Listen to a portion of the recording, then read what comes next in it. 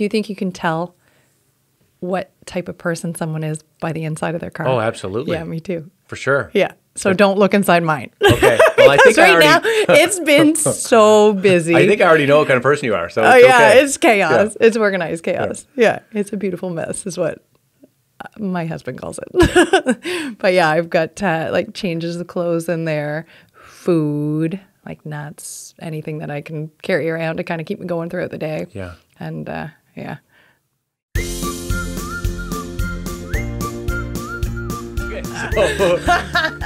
Now with that. Okay, so we're starting. We're starting. I need a quick drink. It's coffee, and we're with Jessie Yerxa. Yerxa. It keeps. I try to put. I feel like you're getting worse. Yerxa. Yerxa. The first time you nailed it, but you called me Jessica. Yerxa. No, I didn't call you Jessica. Do it with. Yes, you did. When? Podcast 1, reverse. Oh, in the number 1. Yeah. Yeah, exactly. for sure. Yeah. Yerxa. Yerxa. Y-E-R, pretend it's a K instead of an X, and then just Z. Yerxa. But have you ever tried to call yourself and what it says on like Siri, how she pronounces your name? No, okay. But that's a fantastic idea. And as soon as we're done here, I'm going to do it. And I probably have it spelled wrong in my phone. I would actually love to see. Anyway. Okay, so you're back. I'm back. We will. We'll do it after. Yeah. If you have not seen previous, because you're like the most, I don't want to say it, got in trouble last time. You are the most frequent visitor in the Building Brydges podcast. On the podcast. Yes. The guest. The guest. The only guest. Not the only, just the one that show up. Shows up more. More. Yeah, but you know what? we have great conversations. Yeah, we do. Like amazing real estate conversations because you sell real estate in Fredericton, New Brunswick. She wins everything. Biggest team. Well, I don't know if you're the biggest team. Are you the biggest team? No, not the biggest team, but we produce. Yeah. Yeah. Let's talk. Today is just general real estate. Yeah. General real estate. What do you do in your day? How does your day start? This is all like people. Have you ever heard like realtors were just door openers? All the time. Yeah. Yep. And I have. So I'm sure you get this too, but we put out the fun stuff, the fun side of real estate on social media. So people see that, the public sees that, and they reach out and they say, I want to be a realtor. It looks so fun. You guys have an amazing time. They don't see the behind the scenes of what happens in the day-to-day and the minute-by-minute that we schedule of our days. And the fact that all of our days are different too, not everyone would be okay with. Like some people need more structure to their days. My days from, Monday through Sunday really, because we're 7 days a week. I think you are too. Oh. Yeah, I think there's 8 days in the week. Yeah, I wish there was 8 days in a week. No. No? Okay, keep going. I'm listening. Every day is different. So I used to fly by the seat of my pants. For the first 5 years of real estate, I used to just, Okay, let's not go there. Go, keep going. Squirrel. I used to every day just go. Like based on what call I'd get, I just go, take off, and just tend to it. Now I try to structure my week a bit better. Listings on certain days, buyers on certain days. If I need to take buyers for overflow, I schedule marketing days now too, just so I have a bit more know of what's going to happen in a week and am able to kind of, delegate better to my team members. But for the first 5 years of real estate, it was nonstop, just flying by the seat of my pants, taking any appointment at any time. But days now, I would go to the office almost first thing every morning. I think that's so important to kind of regroup. I started doing that crew. now. Yeah. And it changed 6 months ago and changed everything. Isn't it amazing to just have a little powwow with your people, regroup, like set the day, set the intention for the day. Why didn't you do it before? Because you felt like you were missing out on getting some stuff done. Why sit down for an hour and talk? Exactly. You almost feel like you're wasting time, but you're gaining time because you're becoming more efficient with your time because everyone then has a direction. I know. It took me a long time to learn that. I read that somewhere in a book. You read books? I read books. Do you read books? No, I don't. No, teach me how to read books. Everybody says to me, you got to read 50 books a year to be super successful. Like, I don't. Yeah, but now, like today's generation is different. You can listen to podcasts. There's audiobooks. There's other things, forms of literature available to educate you. But yeah, I read somewhere that to spend and invest that time into your team and just like figuring out the direction of the day actually saves you time instead of takes time. It's incredible how many things you can get done in that half an hour or 1 hour with them all. Absolutely. Yeah. Our team, so it actually, just this past calendar year, we do our team meetings, like official team meetings on Monday morning. And then every other morning, get to the office, quick little regroup. Yep. Here's what everyone's doing today. And then move forward with the day. My days, I'm constantly on the move in my vehicle. Yeah. Back and forth Me too. from the office. Yeah. Vehicle, Yeah. What does your vehicle look like? Is it clean? No. Okay. Outside or inside? Inside.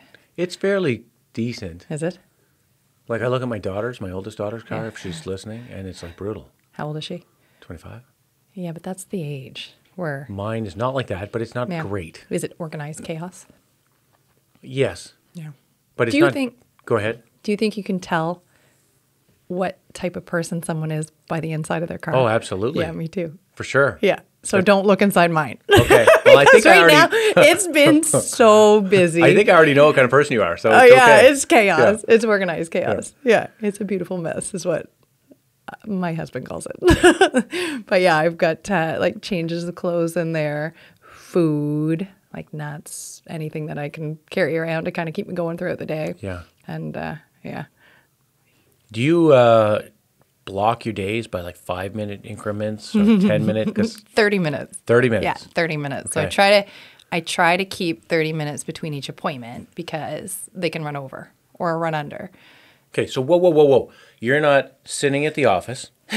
Somebody calls you and says, "Can you come open this door?" Oh, yes. I'll be right there. And then you come back to the office after waiting for and just wait for another call to open another door. Actually, you know what? Years 1 through 3 of real estate, that is all I did. I waited for my phone to ring, basically. I would Really? put things out there and just like hope and pray that people were going to call me.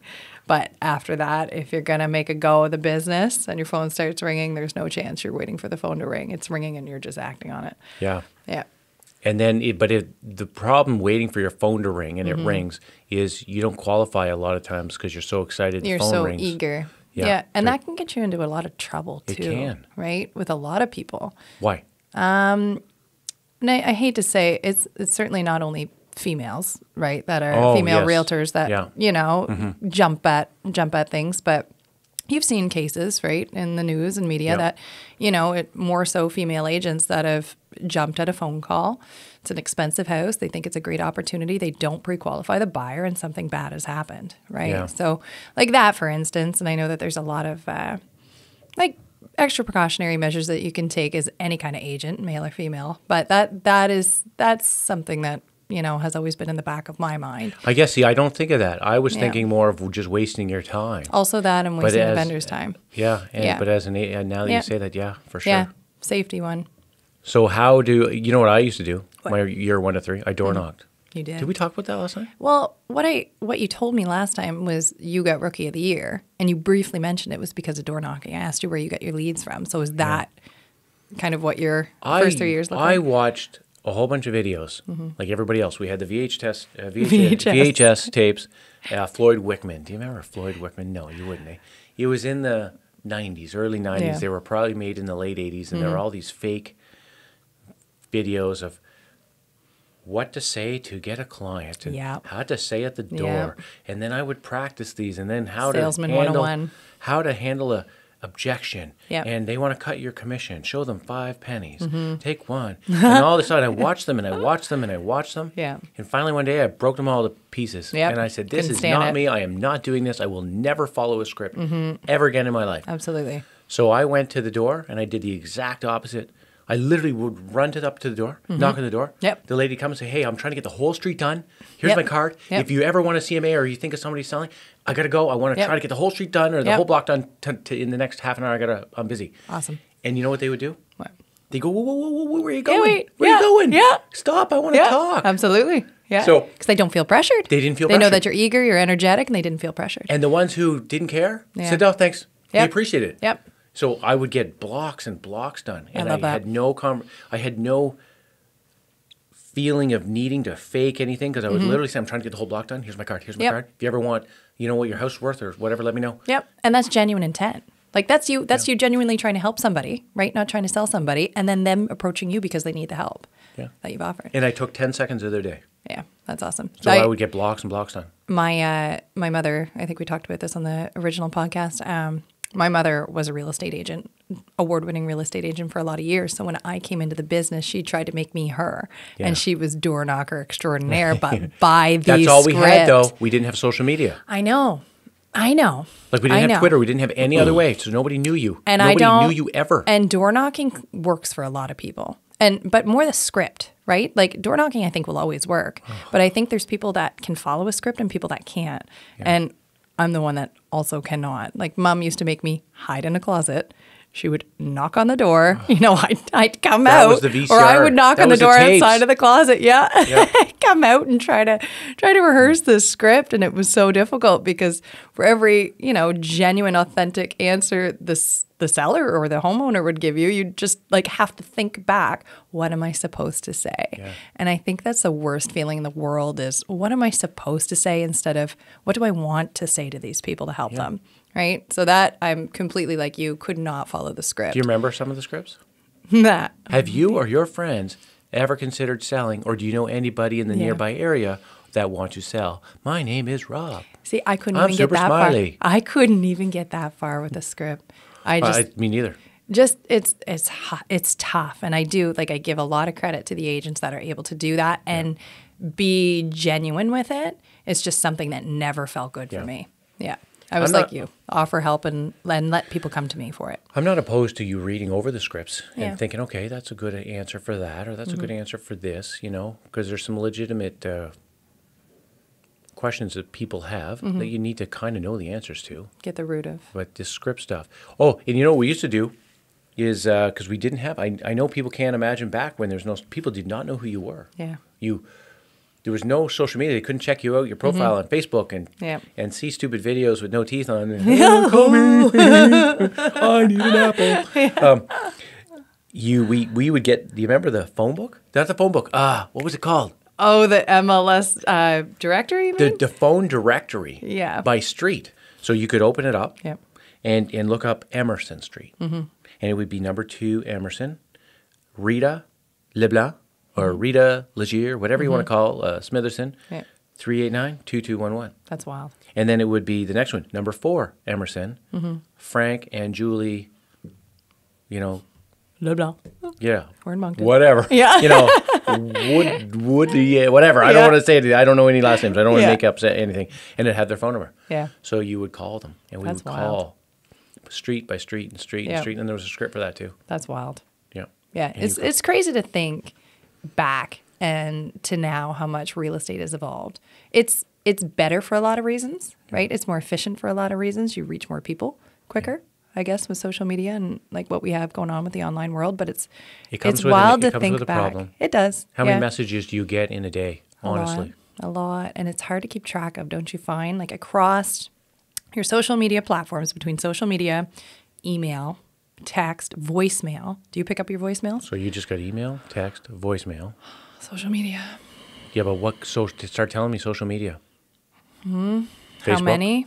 You got Facebook Messenger, Instagram Messenger, LinkedIn. Messenger. So I don't even advertise on LinkedIn. LinkedIn is more of a professional global platform, right? For people to kind of connect with professionals. But I still get messages on there, and I don't even think to check those, to be honest, because the only reason I really use LinkedIn is to link up with professionals for like referrals for military transfers, RCMP transfers, or really just to have a presence on there, just based on your Google searches to show up. So it's happened to you that you get a message. I want to see this house. I've seen it, blah, blah, blah, or whatever. And you can't remember it takes you half an hour to find out where the message came from. Where it came from. Oh, yeah, was 100%. It email? Was it this email? Yeah. Was that email? And you just start plugging into all of your search bars, like the name that you remember, maybe, if you remember the name or the number. Yeah, no, it's that's kind of like the downside to, I think, today in technology is just how many different points of access people have. I know it has those downsides, though, but you can market a house to the masses. To the masses. To the masses. That's my favorite part. When I go into a listing presentation, I'm able to look at Mr. and Mrs. Vendor and say, listen, like it's not just me putting your listing in a little book that 10 people are going to leaf through. Don't make fun of the 80s. I'm not 90s. Making fun. I'm paying tribute. I'm acknowledging it happened, and I'm really glad we're beyond it. But now I'm able to market your listing to masses, tens of thousands of people. Like when I look at, you probably track your analytics on social media and your marketing, right? Like as we should when we're marketing listings to see how many people are seeing it and where. Tens of thousands of people are seeing our listings because we push them out onto social media platforms and different websites and things like that. And it's not just in your local market anymore. Like it's able to bring buyers from Ontario and Western Canada here to invest, which is amazing. We need that. Absolutely. And they're recognizing that. And I'm seeing a trend the past 3 years of a lot of people from Ontario and Western Half Canada. my clients are from there buying up here. Either moving back home or seeing how far their dollar goes in New Brunswick and just appreciating the lifestyle here. The lifestyle, I love it. I love it. Yeah, it's our time to shine. We have great people here. Yeah, we are beautiful people. Yes, we are. Yeah, we have lots of trees. We do. And we have the beaches. We have beaches. Your lakes in beaches. Fredericton.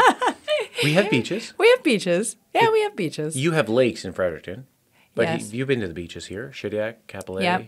Beautiful. Oh, on the way to PEI. Yeah, Prince beautiful. Edward Island. Yeah. Absolutely. They're incredible. Yep, I would agree. I was going to say something. Oh, when we, back in our day.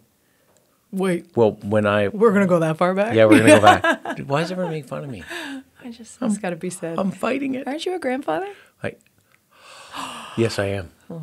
Yeah, he's cute. That's nice. I'm fighting it every day. How old's your grandson? He's 2, maybe. Aww. He's cute. Yeah. That's a fun age. He's cute, yeah. Yeah. So people the only way you knew all the houses for sale was you called an agent and you said, can I borrow the book? Yeah. Or can you make me a photocopy of the book? Wild. And you're like, whoa, man, that's like 50 cents a copy. Yeah. You know, we're qualifying. Money. It's not just your commission goes up. So what's your price range? What's your area? Yeah. So then you would just photocopy between, back then it was 75,000 and 100,000. I'll go to 105, but that's an extra $1 because that's 2 pages. Wild. You would photocopy those pages. Yeah. Like we were in line waiting for the photocopier because we had somebody who was looking to buy. Yeah. Is it worth it? And if you're too cheap, you're going to miss your dream home because it didn't print, right? What if? But the social media changes all of that. Yeah, it does. Yeah, I love it. I love it for a lot of reasons. I like it because, like I said, those buyers coming from away, they already have a really firm grasp on our market and they know, like I do a lot of video for my listings. So I find when a lot of buyers come through, they've already feel like they know the houses that they're going to go see because they've seen them almost firsthand through video marketing. So I really like that. It's not a surprise to them at all where I feel like going by the book and the printed pages is like. Your videos are awesome. I love doing, so are yours. Thank you. Well, yours are, I'm going to mimic you a little bit. Yeah. I'm going to start doing more on the houses we have for sale. Yeah. They're great. It's Keep going. Fun. Yeah. No, it's fun. I just appreciate being able to put something out there and people feel good about coming to see it because they already feel like they know what they're looking at. It's a little, it's molding with the times, right? Yeah. Real estate's changing everything. If you wanted to give advice to a new agent or like, what would you say? To a new agent? How do they make it? Like, how do they... Because I feel I have a team, a little bit of a different team than you because I have flips. Yeah. But I have an assistant for real estate full-time. I have a buyer's agent coming on full-time.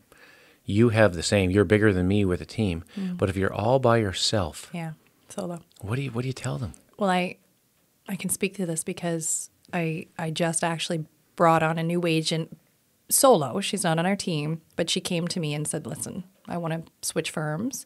I'd love you to mentor me. Is there any way that we could make that work? Yep, no problem. So for her, I sat her down and I just talked to her, gathered her personality and kind of the type of person and professional that she was going to be. And then around that, we made her a video, a showcase video, because you could probably attest to this too. The truest form of your personality that you're going to put out to clients is going to be through some kind of video. Yeah. So we made her a video. That's where it's at. Exactly. But she's able to show potential clients who she is. You know, new realtor, here I am entering the market.